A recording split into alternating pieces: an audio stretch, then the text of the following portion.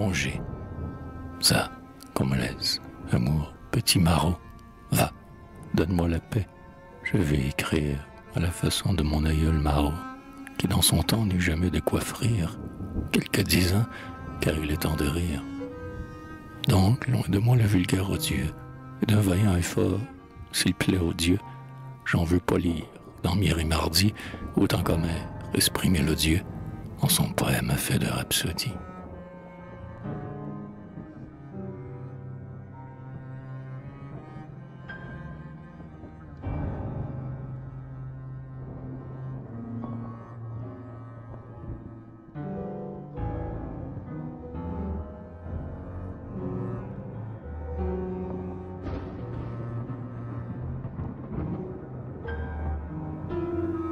Le vallon. Dans ce vallon, ne cherchez pas des fleurs, ou bien un vol d'insectes vers la nuit, ou le babil des oiseaux querelleurs. Non, frémissant d'une horreur inconnue, jusqu'en ses eaux, la terre est toute nue. Rien. C'est le deuil, le silence, la mort. Et sur le sol, par un constant effort, les ouragans ont jeté leurs ravages. Mais sous le vent avide qui le mord, ici grandit un lys pur et sauvage.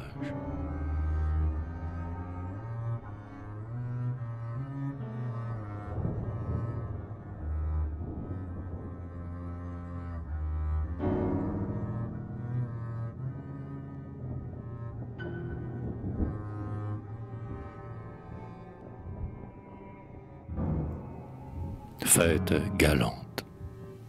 Voilà Sylvandre, Illica et Myrtille. C'est aujourd'hui fête chez Cydalise. En chantant l'air de son parfum subtil, clair de lune où tout s'idéalise, avec la rose aminte rivalise. Phyllis et Glé, que suivent leurs amants, cherchent l'ombrage et les abris charmants. Dans le soleil qui s'irrite et qui joue, luttant d'orgueil avec les diamants, sur leur chemin le pan blanc fait la roue.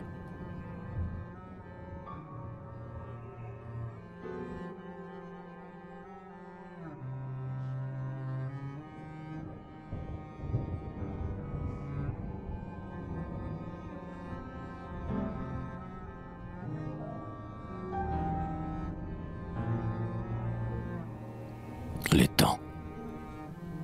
Dans la clairière ouverte, un vent d'orage passait.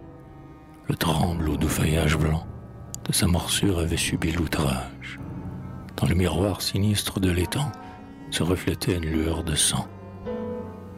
Le sombre ciel d'airain qui brûle et pèse couvrait de nuit le chêne et le mélèze. L'embrasement et la pourpre des soirs parmi cette ombre allumaient leurs fournaises. Et j'entendis chanter les cygnes noirs.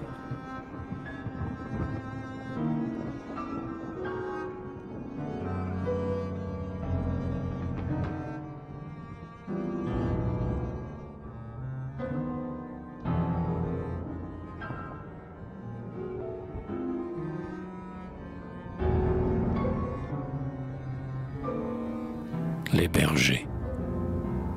Amaryllis, Riopatre, Daphnis, tout en courant pour rassembler ses chèvres. Voici le vieux Damon avec son fils, Néaire ayant une pomme à ses lèvres, et l'air est plein de murmures et de fièvre. Le zéphyr passe, heureux d'éparpiller les noirs cheveux, las de sommeiller, Phyllis accourt vers le champ qui l'attire, et sous le hêtre on entend gazouiller, comme un oiseau, la flûte de Tityre.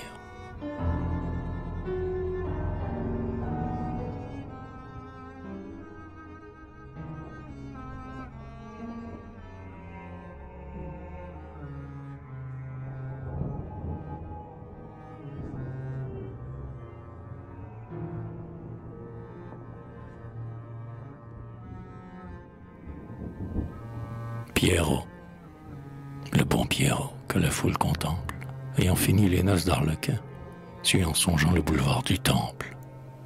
Une fillette au souple casaquin, en vain l'agace avec son œil coquin, et cependant mystérieuse et lisse, faisant de lui sa plus chère délice, la blanche lune aux cornes de taureau jette un regard de son œil en coulisses à son ami Jean Gaspard de Bureau.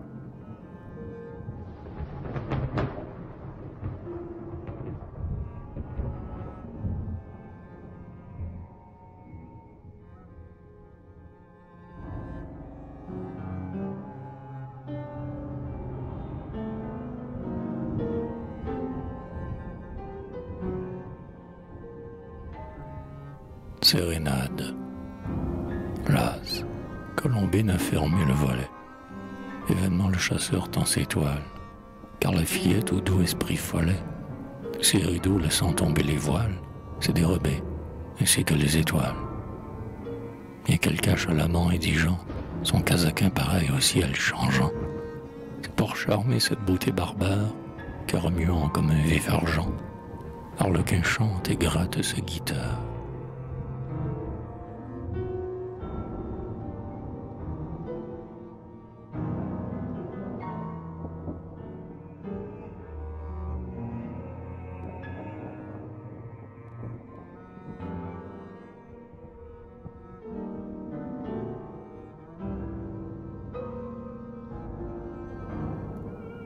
La comédie. Yeux noirs, yeux bleus, cheveux bruns, cheveux d'or, beaux chérubins joufflus comme des pommes, bouche de rose, amour, espoir, trésor, troupeau charmé, fillette, petit homme, ange et fleur qu'en souriant tu nommes, orgueil humain justement ébloui, tous ces bandits à l'œil épanoui, sur leur front pur et en l'aube éternelle, battent des mains aux vieux draps minouis, du commissaire et de Polichinelle.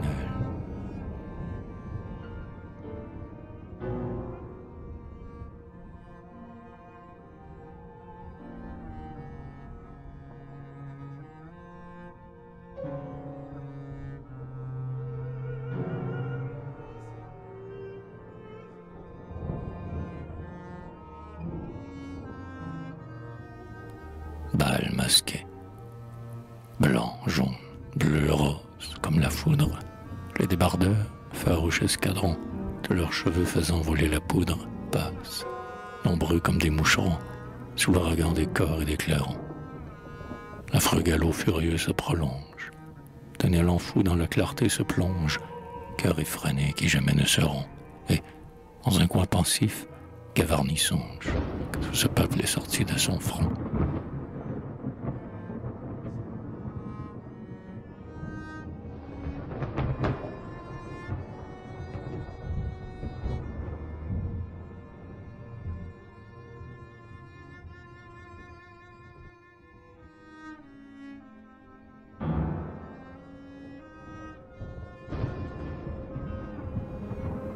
Parade.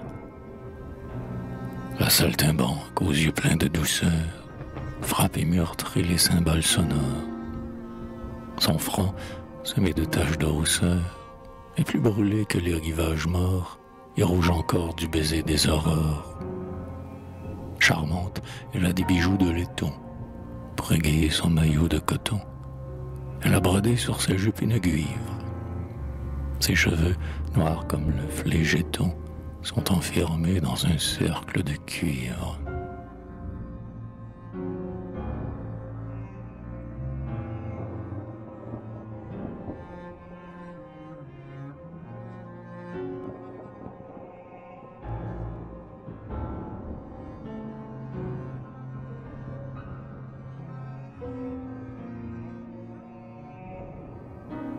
Enfin, Malherbe vint. C'était l'orgie au Parnasse, la muse, qui par raison se plaît à courir vers tout ce qui brille, tout ce qui l'amuse, éparpiller les rubis dans ses vers. Elle mettait son laurier de travers. Puis les bons rythmeurs, pris d'une frénésie, comme des dieux gaspillaient l'ambroisie.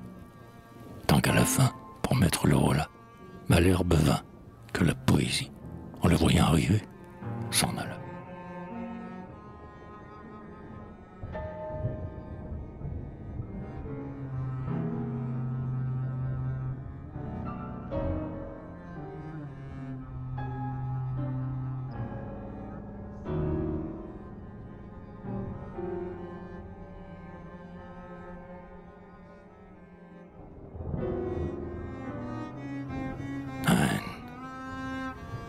Comme Phébos, après l'avoir branché, Anne toujours portait la peau sanglante de Martias qui l'avait écorché.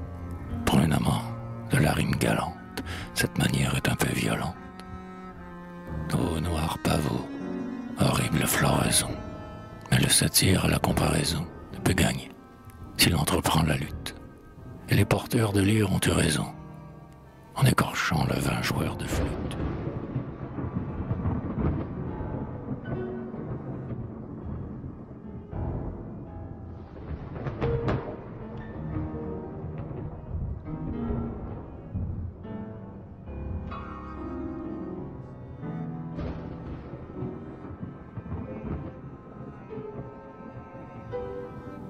Les parias. Oh, je voudrais sur leur front innocent baiser tous ceux qu'on raille et qu'on opprime. Dieu a porté le malheur en naissant. Toi qui sais tout, mystérieuse rime, dis-moi pourquoi la tendresse est un crime. La terre noire à l'homme triste et vain prodigue tout, les blés d'or, le doux vin. Mais quelle fut une amure nourrice, ni plus à l'aïeul au flanc divin, pour l'âne triste et pour le doux Jacris.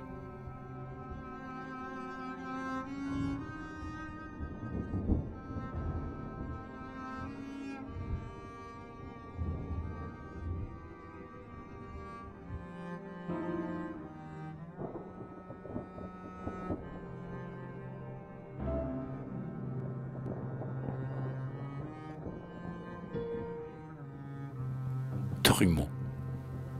Dans un panneau de la chambre à coucher, je me rappelle encore une Diane au sein charmant, caprice de boucher. Un flot d'amour chasseur en caravane sourit aux lys de sa chair diaphane. Son front pur étincelle un croissant, et, sur le bord d'un ruisseau caressant, on voit briller, nonchalamment jeté, sur un rayon de lune éblouissant, la cuisse blanche et de rose fouettée.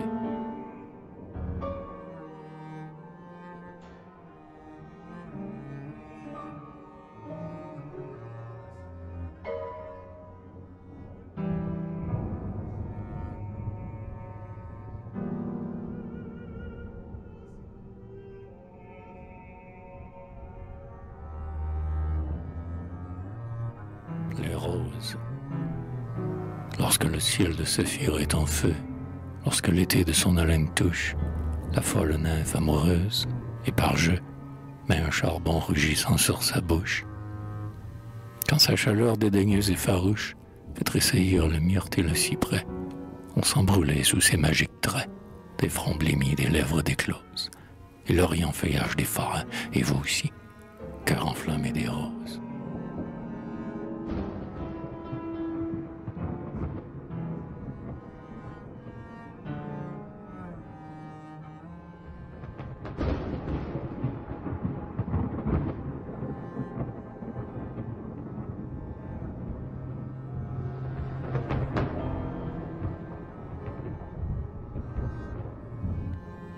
Impéria.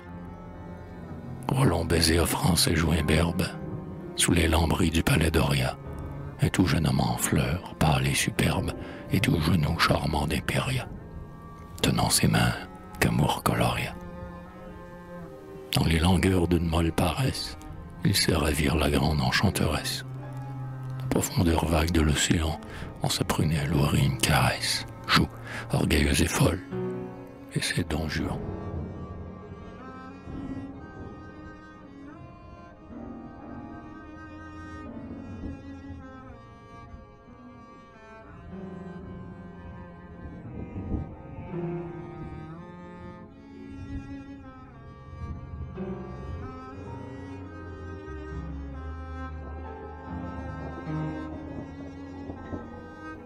Le lilas.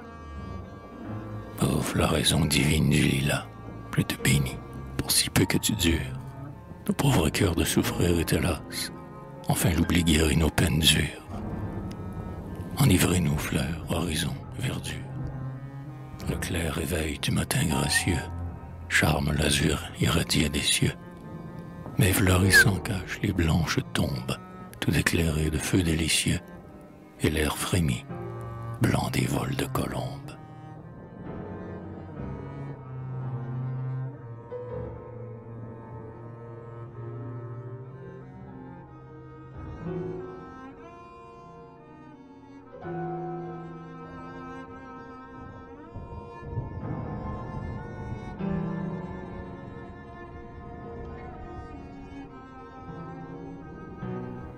Hamlet. Oh, tu pouvais porter la noble armure et blond héros fauché au grand soleil, tes ennemis comme une moisson mûre, et resplendir, ô Dieu même pareil, dans la poussière et dans le sang vermeil. Et cependant, enfant sevré de gloire, tu sens courir dans la nuit dérisoire, sur ton front pâle, aussi blanc que du lait, ce vent qui fait voler ta plume noire, et te caresse, Hamlet. Oh, jeune Hamlet.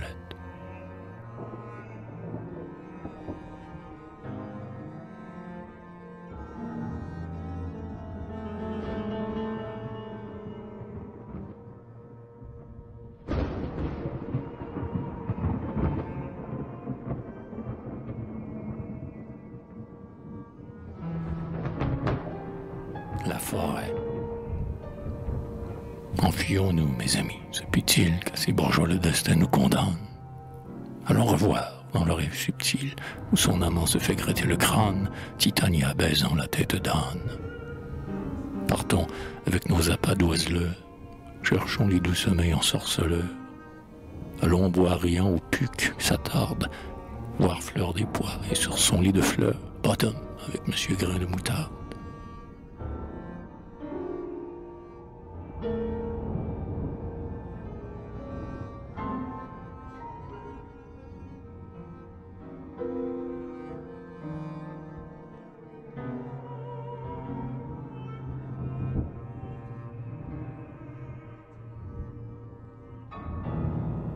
Chérubin.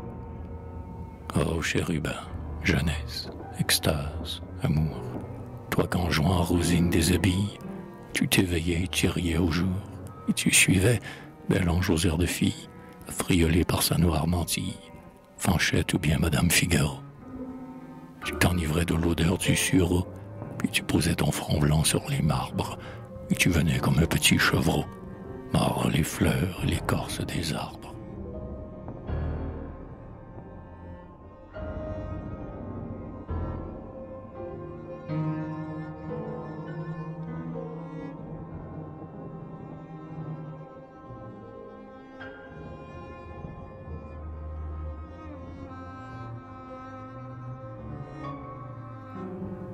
Aveu. Tes folles dents sont cruelles, dit-on. Mais je te crois mieux qu'un docteur en chair. Égorge-moi d'ailleurs, je suis mouton. Je suis gibier, chasseresse ou bouchère, comme on voudra, ta guenille m'est chère.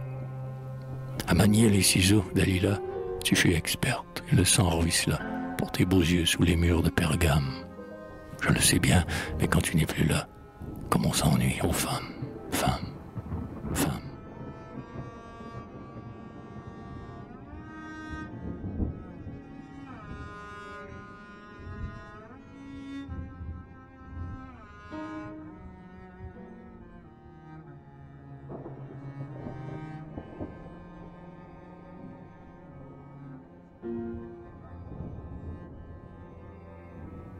Palinodi.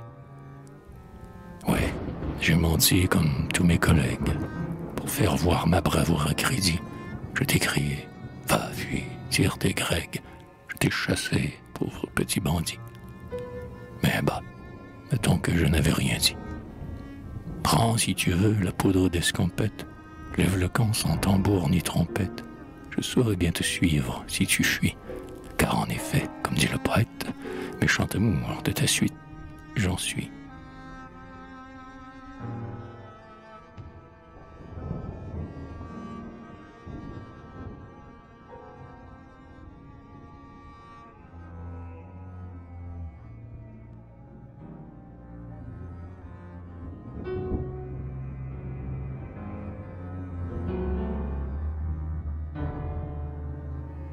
Le divan. Dans le boudoir où pareil à des strophes sont mariés les superbes accords, les lourds tapis des sombres étoffes, obscurité de ces profonds décors, brillent et s'allument au flamboiement des ors. Jeanne est couchée au milieu des fleurs rares, et cependant que ces joyaux barbares, en cette nuit jettent des feux sanglants sur les coussins ornés de fleurs bizarres, et de rayons fait briller ses pieds blancs.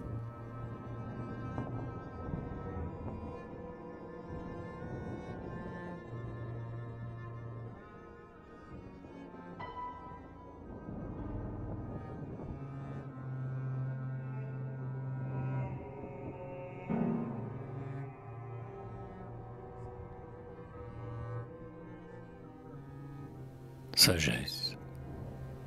Sur ce divan couvert d'ample fourrure, comme un guerrier vainqueur des Sarrasins, je me repose en fermant les serrures, puisque j'ai fait mes 24 ans.